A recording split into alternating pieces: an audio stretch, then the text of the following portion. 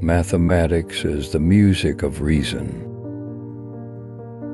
A mathematician's reputation rests on the number of bad proofs he has given.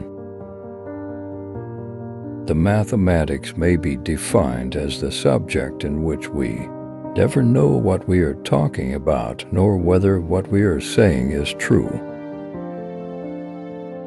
The object of pure physics is the unfolding of the laws of the intelligible world, the object of pure mathematics, that of unfolding the laws of human intelligence. The great questions of the day will not be settled by means of speeches and majority decisions, but by iron and blood. In mathematics, the art of proposing a question must be held of higher value than solving it.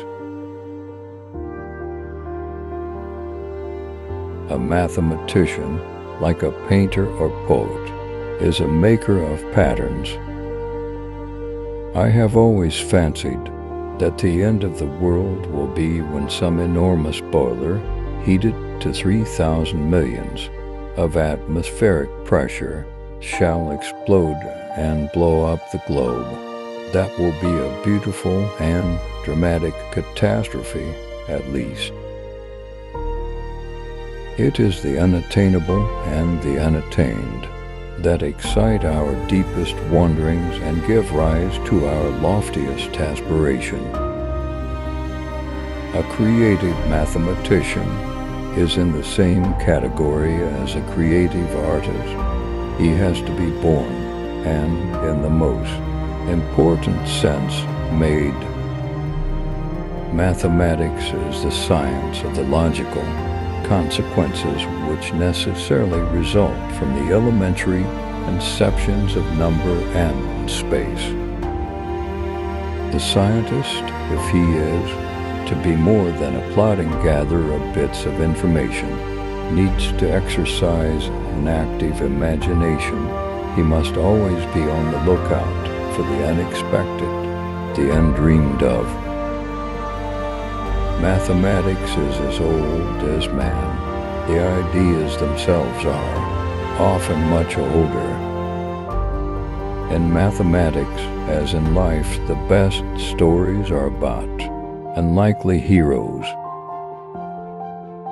The world of pure mathematics is a world of perfect abstractions without reference to reality. I, of course, believe implicitly in the reality of individuality and freedom of will. I am convinced that God does not play dice.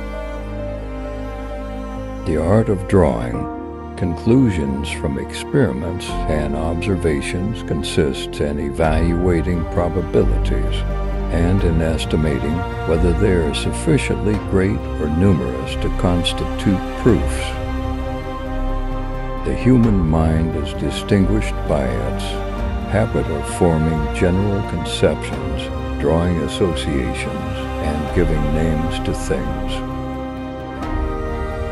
These quotes reflect Sylvester's deep appreciation for mathematics, his philosophical outlook on the subject, and his insights into the nature of mathematical inquiry.